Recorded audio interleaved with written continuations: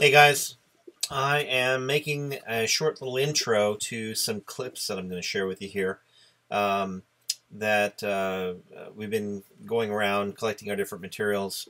We did go to Home Depot about a month and a half ago and got a trailer full of decking materials, concrete, things like that, right before or right after we dug the holes.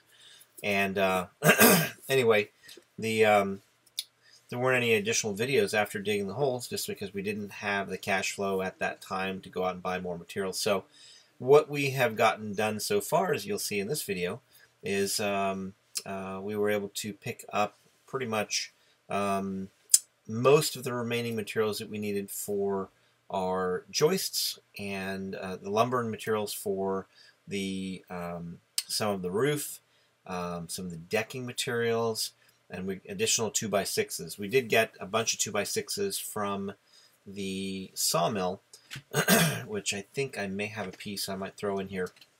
So it might look a little bit discombobulated. They weren't really, full complete. Hey, let me show you what we're doing. But just going to show you, and spending a lot of time just kind of accumulating the materials and stuff that we need. So the only thing that we have that I know of right now that we still need is siding. Make it look pretty.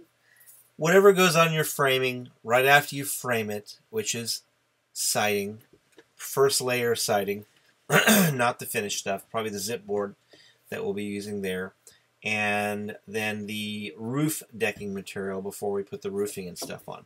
Just didn't get that right now because the trailer was pretty much maxed out.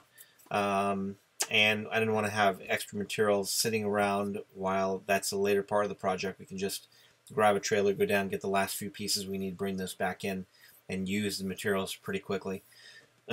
So we scored a great find in Springfield, Missouri, on Craigslist area, where they had some really cool casement windows that are pretty large. We wanted great large windows without the mullions in it, the little grid pattern thingies. And these came out of a $750,000 house, so their windows are really high quality. We just need to do some trim around those, and you'll see that in one of the videos. And then the next one is just these guys putting together our front deck and rear deck materials on top of some of the other decking as it's being loaded onto the trailer. So here you go. Enjoy. We're getting closer, and the project is going to be pushed off probably a little bit after Christmas because the bump out back over this way where Kelly's sitting, that whole bump out has to be removed to open up the space on this side here so that when we are building the addition over here, we can build it right up to the trailer. So if we remove the bump out right now, it's pretty cold. It's in the mid-30s and stuff each night. And we got family and stuff coming in the next week for Christmas and things. So we just said, well, let's just go ahead and prep, get the rest of the materials and stuff we need, dig the lines for septic, things like that. Do the other things, prep work we need to do to get things rolling while we're just waiting to get Christmas over with. And then we'll... Excuse me. Then we'll build after that. But here you go. Take care. Bye-bye. John with Off-Grid Homesteading just made an awesome find. I found on Craigslist some really, really nice casement crank out windows and stuff here. I mean, this trailer is 7 feet wide, so we got, basically an 8-foot window here with a what do you call it? A window up here at the top. And some screens, doors. Just had to go get them, and guess what? Price? My favorite price, $0. It was free. So here we go.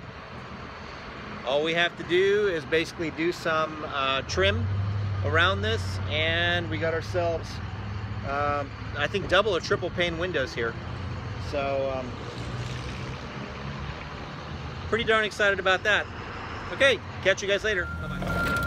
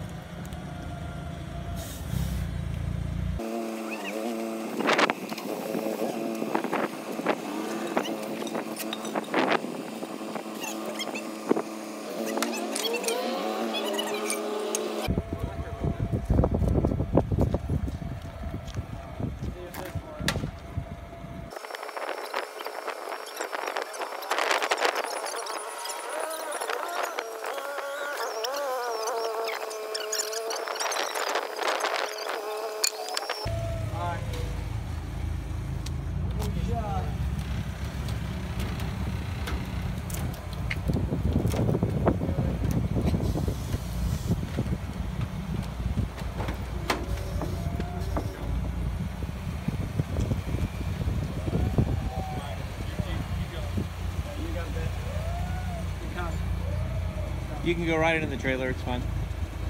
You're good. Yep, you're touching. Is that gonna be okay where it's at? Yeah, along the trailer, the lid can close. We should be good.